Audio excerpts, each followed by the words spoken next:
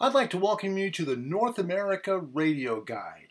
I'm Larry, your host, and we are all the way up to 550 kilohertz. Now, 550 kilohertz by the FCC's regulation is a regional broadcast frequency. Now, the most powerful at night is WSAU, Wausau, Wisconsin.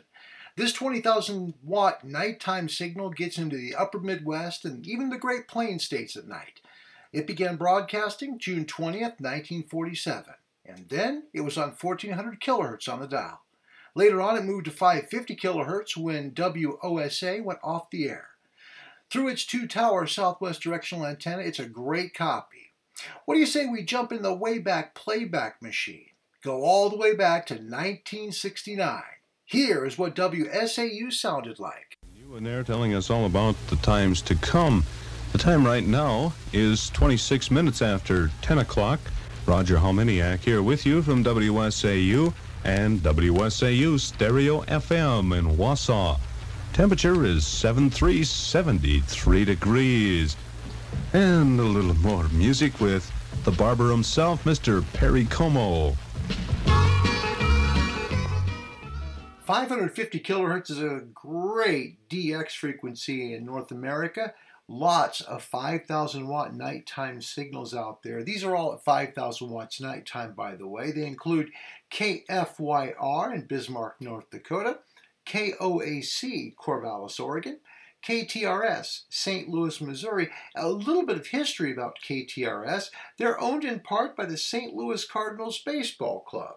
Now, it might sound a little strange to Cardinal fans because everybody in the Midwest, in the Atlantic, and the Rockies at night know that the Cardinals are exclusively on 50,000 watt Class A powerhouse KMOX at 1120 kilohertz, okay? But that wasn't always the case, okay? There was a short time when Cardinals baseball was actually heard on KTRS from 2006 to the 2010 seasons. Now, even though the Cardinals are no longer on KTRS radio, the Cardinals still own a stake of the station. In fact, KTRS is known, if you're DXing in the Midwest, as the Big 550, if you happen to copy it at night. Another one is down in the Southwest. It's KTSA, San Antonio, Texas. They're at 5,000 watts. Here's a Wayback Playback from KTSA back in their heyday. 55 KTSA. This is Michael Chase at 803. Staying alive from Saturday Night Fever. It's the Bee Gees. There's still a couple more 5,000 watt nighttime signals in the Continental US you can DX. The first is located in Bakersfield, California. Call letters are KUZZ. The second one has a lot of history behind it. WGR, Buffalo, New York, is a 5,000 watt station, and it's one of the United States' oldest radio stations.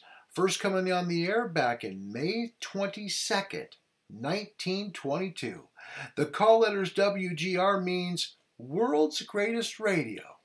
It uses a 4-tower nighttime array that broadcasts to a northwesterly direction, but can still be heard into western New York, northeast Pennsylvania, and the Greater Toronto, Canada area as well at night.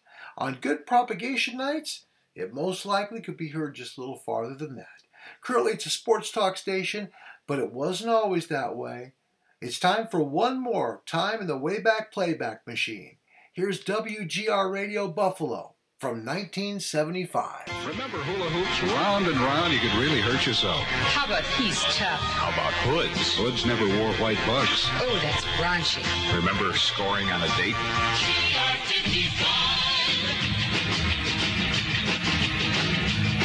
I believe what you say when you say you're going steady with nobody else but me.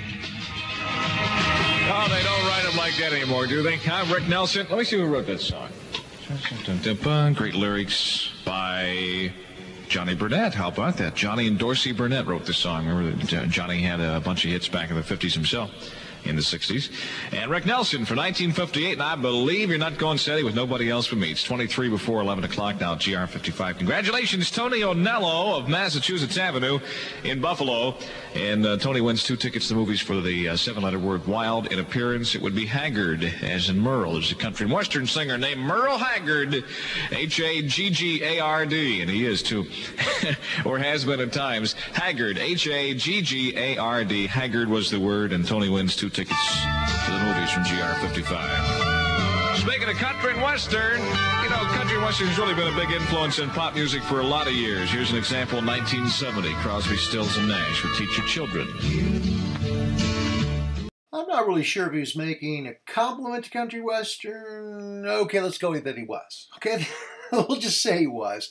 That's WGR from Buffalo, New York, back in 1975. They were what was called an MOR station, which was called Middle of the Road. Not many of those stations left anymore, but that's part of radio history. Speaking of radio history, that's why we exist. And if you want your radio to hear real well, I want you to tell we are sponsored right here by Vlado at hamradio.repair. Vlado's the man that has the plan to make your radio sound as good as it can. Don't make your clunky radio throw in the junkie. You really need to send it to Vlado. I'm telling you, if you don't believe me, take a look at our unboxing of our Panasonic RF2200 receiver.